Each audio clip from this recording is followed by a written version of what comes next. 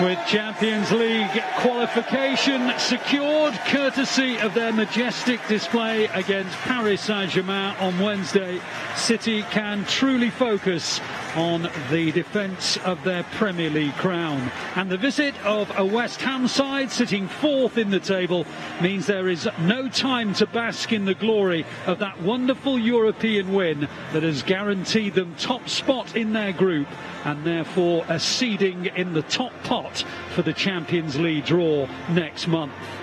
Dawson and Zuma in particular are tall men. Souček is probably the tallest out there. But it was a good near-post header. And does it hit the frame of the goal on the way across from Laporte? It went very close. Might have just brushed the outside of the post and gone wide. Well, this is what Diaz and Aymeric Laporte offer when they come forward. This their size gets in front of Souček. And because of the conditions, it actually is a wise thing, because his slightest glance towards goal could result in a goal. So, brilliant delivery, just unfortunate for Aymeric Laporte. Yeah, it did indeed. Just hit the very outside of the post as it went wide. You could tell it was going wide, but not by much. And now the ball's in the path of Mahrez. Mahrez is through and scores! The flag's up. The flag is up. The goal will not count. The celebrations will be short-lived. It is 0-0 still. Mahrez flagged offside. Well, it came about because West Ham were playing out from the back. They lost it. Obviously, VAR will check that the assistant's flag is correct. At the moment, it is not a goal. The City fans, most of them, haven't realised that fact yet. Yeah, he is offside. Not by much, I hasten to add, but he is offside. It is a good call, and this will not stand. It all came about because of a poor clearance and a good block by Sterling. Well, you say poor clearance. I think this is a part, and it's a feature of City's game. They're out of possession. It's getting amongst the defenders and doing that high press. And Sterling has done exactly that. He's pressed him. It's unfortunate for Mahrez, but Mahrez was just a yard offside. Well, part of the tough education that Rotherham United gave Sean Gota before he eventually became a Premier League striker. Now, City have it in the penalty area. Mahrez goes for goal, and City will score! It wasn't intended as a cross, but Ilkay Gundogan doesn't care, and he tucks it in on the far post, and City are in front. An assist for Mahrez, but I'm pretty sure he didn't mean it, but who cares? Well, Mahrez, he cuts in on his left foot. We know he wants to go on his left foot. He shifts, he moves the ball. Once he gets on his left foot, he has that shot. There's a slight deflection. It takes it towards Gundogan. And Gundogan's there at the far post. Again, looks as though he's in between defenders. And with a simple side foot. From City's point of view, a brilliant time to score. So we haven't really had that rhythm that we've been looking for. I think the conditions have a large part to play with that. So I think are we able to kick on to the next level? Brilliant goal by Gundogan. Well, it's all about being in the right place at the right time. You've heard that phrase many, many times. And Ilkay Gundogan has started to make a habit of being that man just when the ball seems to arrive. Looks as though Mahrez is going for the bending shot inside that far post. It takes a deflection, and Ilkay Gundogan from inside the penalty area. But the one thing I've noticed is when passes are going to players now, the ball actually slows up in a roll. So I think players will see this, they'll know this, and they'll be punching in the passes. Yeah, the connection of the pass is going to be absolutely key tonight. That's a handball by Ben Rama. But City are playing on, and all of a sudden Jesus is in the box, and he puts it into the net. Oh, it's off the line. And the referee has signalled no goal. It was cleared off the line. It looked like it was in. Michael Oliver looked at his watch, but Johnson must have got there before the whole of the ball had gone over. Well, he steadies himself as a real goal, and well, he's done absolutely well because he defended it well, because it's hit the side of his thigh. The keeper's got a little bit, and that's why it's actually hit the side of his thigh and gone back to the keeper.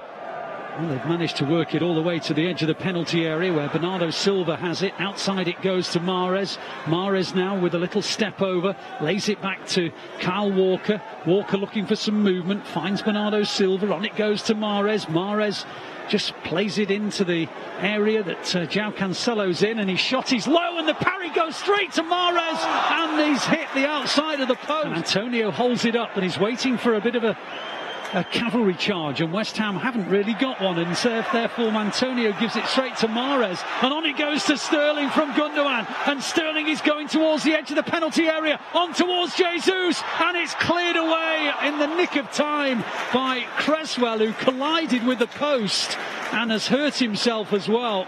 It was excellent defending. Jesus was not really in the clear by the time he got the ball, and he tried to lay it towards the net, and Cresswell got there. City have taken that corner short inevitably. We're in the 90th minute and City lead by 1-0. It's a bit congested in there, and in the end West Ham emerge with it, but not for long. Bernardo Silva on the turn. Jesus is in the penalty area. On it goes. Fernandinho!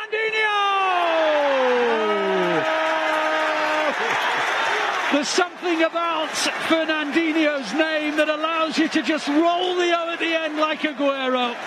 And Fernandinho makes it 2-0, and the points belong to City. It's Fernandinho's first goal since he scored against Manchester United in the Carabao Cup in January. And his goal, his third against West Ham United, ironically, means that City have the points. Sean Gota, match over. Well, yes, it is. I mean, Fernandinho, I said to you a minute ago, he was out wide, and we all thought, well, he's come to play alongside Rodri. And I thought, well, why is he out wide as opposed to staying central? Well, we see there, he's not only to defend, but also to help with attack. He's in the right position. There's a pullback to him by his fellow Brazilian, side-footed in the corner. Is it his first touch? Well, who knows and who cares? It's a brilliant touch. It was a pass, wasn't it? It was a pass into the net.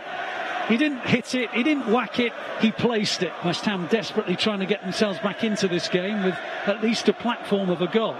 Zuma sweeps it out wide. Everything West Ham are doing is in desperation rather than expectation. The ball is clipped in, it's headed away by Laporte, and then Fernandinho's under pressure, and then the shot is on target, and West Ham have scored. It was a terrific hit from Lanzini. Ederson hurled himself at it, couldn't get to it, and West Ham, well, they're back in the game. I'm not sure how much added time there was on the fourth official's board. According to my watch, we're now in the 5th minute of added time. Lanzini has made it 2-1. There is not going to be a clean sheet for the Blues because Lanzini's hit a belter into the roof of the net. It was a superb hit. In the end, Bernardo Silva's thumped the ball from the centre right the way to the corner flag, and now the referee blows his whistle. The victory is confirmed. Lanzini has spoilt Ederson's day by breaching the clean sheet, but it counted for nothing other than a statistic. Sean Gota, this was a really well-fought victory. Yes, we always thought it was going to be West Ham in good form. Ends up being, a brilliant game in the end for City to be able to come away with this, because we needed to keep closing that gap on the teams above. Pep will be disappointed with not having the clean sheet, but at the same time, City get the 3 points and be very pleased. Ilkay Gundogan gave City the lead before half-time. City nearly made it 2, and they hit the post a couple of times, had one cleared off the line. But in the end, it was settled by a very late Fernandinho goal, who tapped it in with probably his first touch since coming on as a sub. Lanzini pulled one back deep in stoppage time, but it was nothing more than a consolation. And the final score, therefore, City 2, West Ham 1, and City join Chelsea on the same number of points ahead of Chelsea's game against Manchester United. The Blues joint top for the moment.